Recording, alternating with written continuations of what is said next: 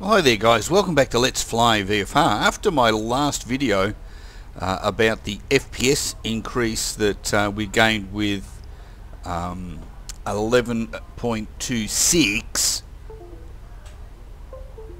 I need to fix those up.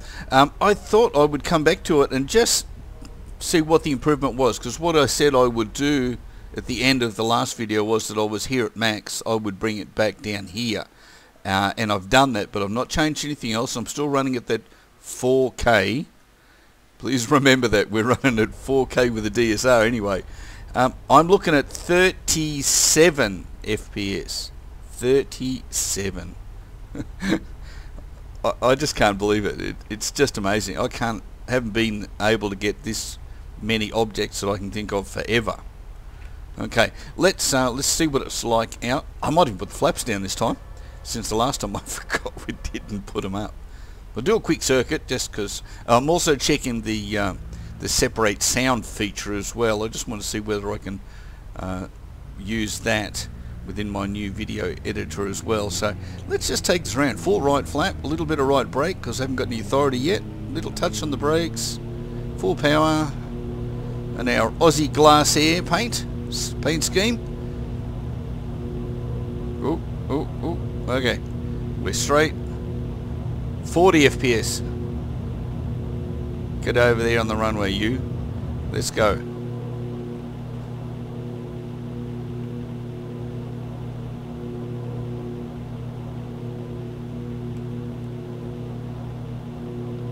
$39, and I've got clouds.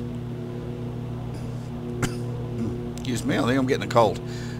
Look. Bloody look at that. Yahoo.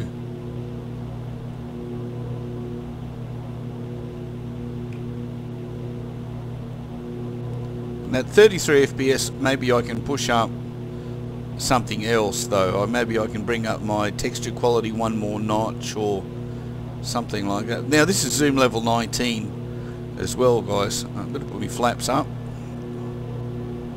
Watch my speed, still sitting at 90 knots. Let's put that around. Now there's no stuttering now, guys. There's no stuttering at all. Let's have a look over the left. Let's turn and head up Bridge Road. See if I can improve on yesterday's landing.